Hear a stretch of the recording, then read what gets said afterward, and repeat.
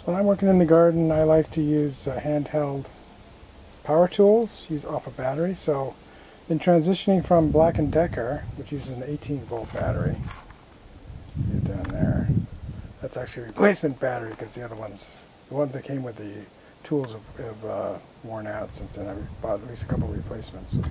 I've been transitioning to the Greenworks system. So the Black & Decker uses an 18-volt battery. This uses a 40-volt battery, so it can hold more power. It's also lithium ion, so it's lighter. So the battery that comes with it, that came with the first thing I got was the lawnmower. The battery that came with it, it says 146 watt hours, which I think it's about a half an amp hour. I'm not sure. I have to figure that out. Let's see. Yeah, it's about 0.3 divided by 40, about 0.3 amp hours. So that's fine for mowing our small lawn, but if I want to use the leaf blower or the vacuum, then that's really not enough. Doesn't last long enough. So I bought a 4 amp hour third-party battery that works really good from FLAGPOWER. So we did have a Black & Decker weed whacker. I don't really have a lot of weeds, but I use it for trimming the lawn and the Kurapia in the front. So I just got a new 13-inch trimmer from Greenworks. So we're going to open that up and take a look at it and give it a try. Here's what the box looks like when you first open it up. So it's got the head and the handle. Here's the guard. Check this out.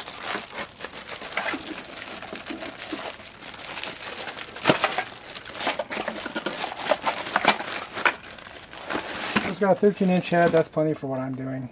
I think the old one was 12 inches. Got the instructions. It's got a handle. And here's the. It's got some lines. This uses 60 millimeter line. So that's what my old one used. That's one reason I bought this model, because I could use the same line that I had saved up. Here's the cover for the. You put the line in.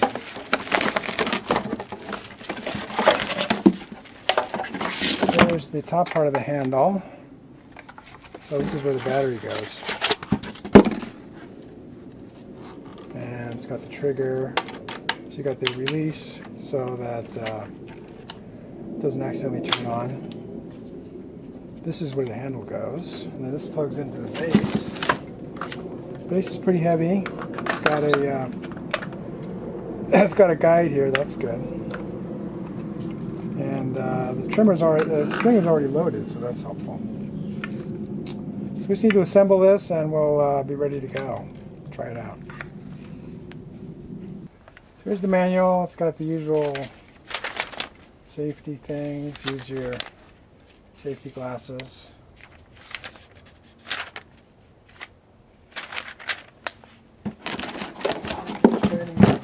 So it looks like it's possible to get an edge guiding wheel with this, but I don't think this one came with that. So don't really need that.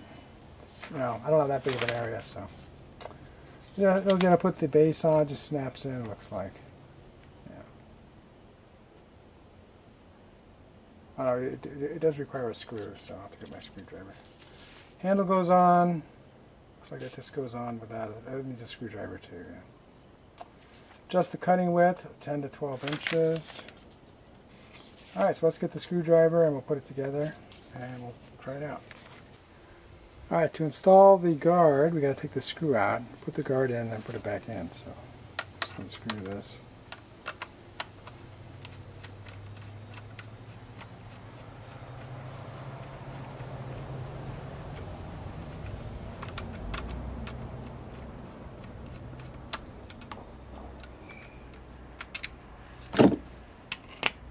Guard in. Should just slip right in.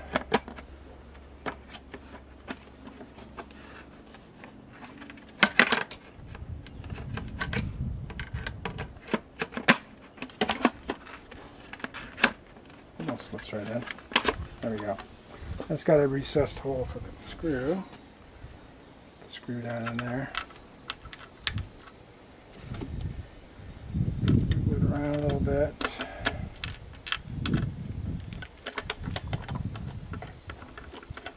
go.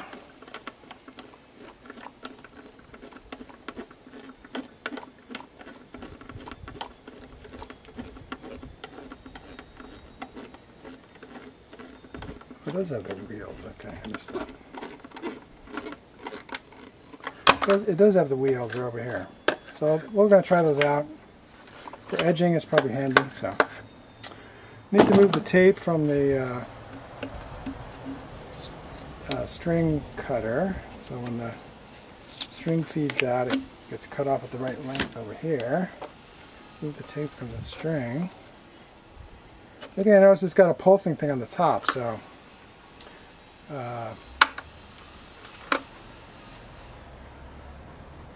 that's how you turn this. I guess that's not press to rotate. Yeah, pulse. So sometimes if you bounce it, it'll pulse out and make this go out further. We'll see how well that works. Sometimes it works, sometimes it doesn't work. Let's change the angle of this thing. That's pretty handy. It could be handy anyway. We're mostly going to be using it like this for edging, and occasionally like this. So I guess we would use it in that case. Like this for weed eating. So we have a few weeds once in a while, but mostly everything's landscaped. Rotate this out of the way. So we're going to try this out on the Kurapia. Now one last thing is to install the handle. So just unscrew this.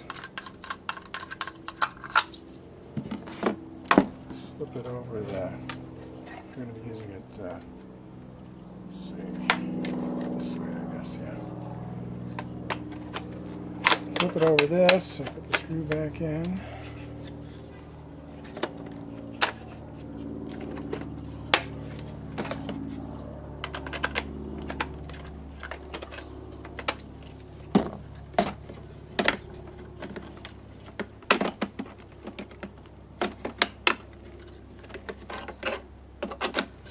Easier said than done to get lined up. There we go. All the way through. There we go. Okay. So you can change the, loosen this up and change the angle.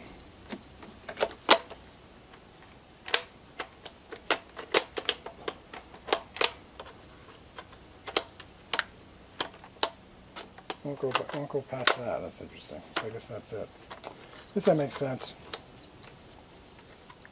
So you could put a strap in here too to support it, but I'm not going to need that. Not sure what this is for.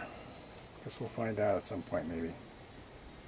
Alright, now we're ready to assemble it. So to assemble it, you just put this end in here. Line up these triangles so that the electrical connection, see these two triangles here. So the electrical connection makes properly, and then you just tighten this up. And then it's ready to go. Alright, so let's give it a try, and we'll see how it works.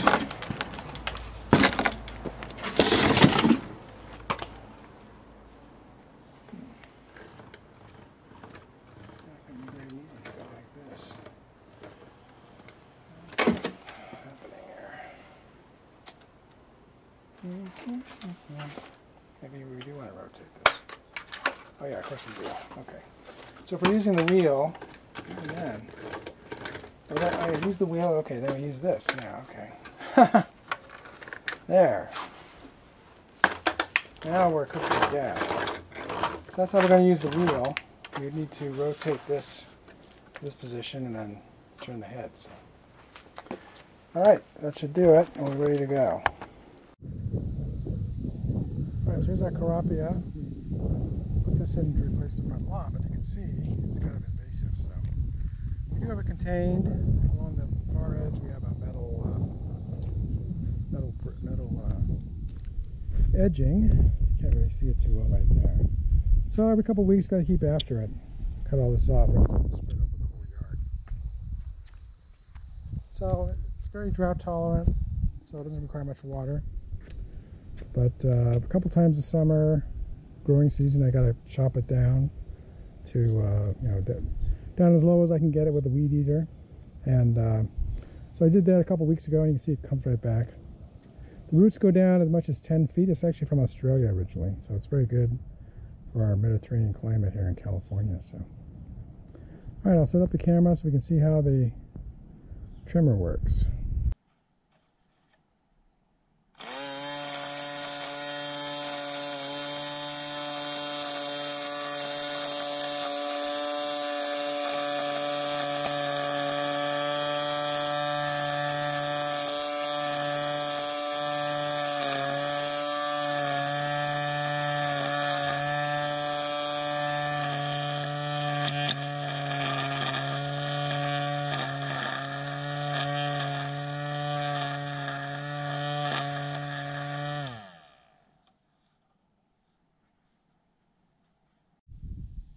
Now, normally I would run the wheel on the concrete, but just I wanted to get a good view of how the cutting worked, so I actually ran the wheel on the Kurapia itself. So you can see it did a good job. It would work better if I was on the concrete, but so I think it's a winner. We'll finish this up and we'll do a recap.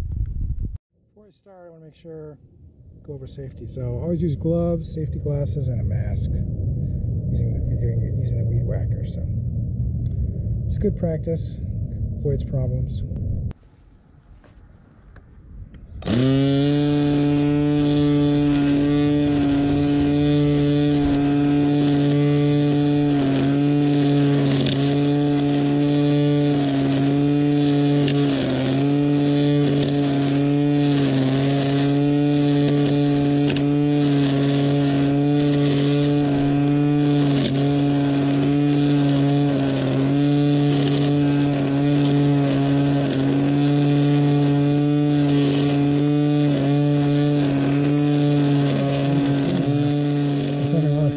Feeding.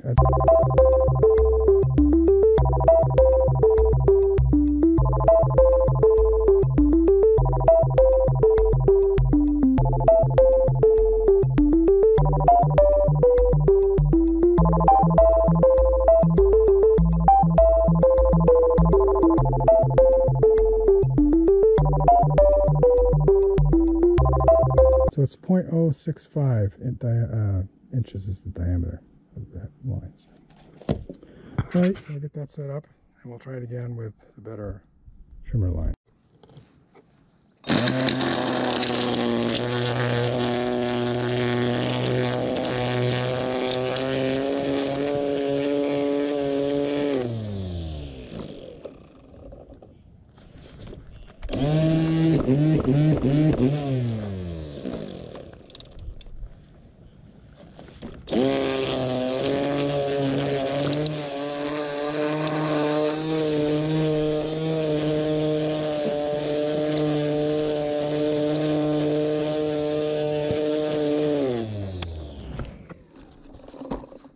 Yeah, it's still not feeding that great. That's annoying.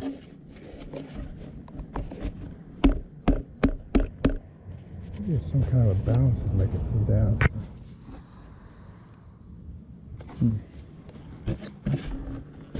Well, let's take it apart and feed it out a little bit more. We'll see if it does better. Next shot.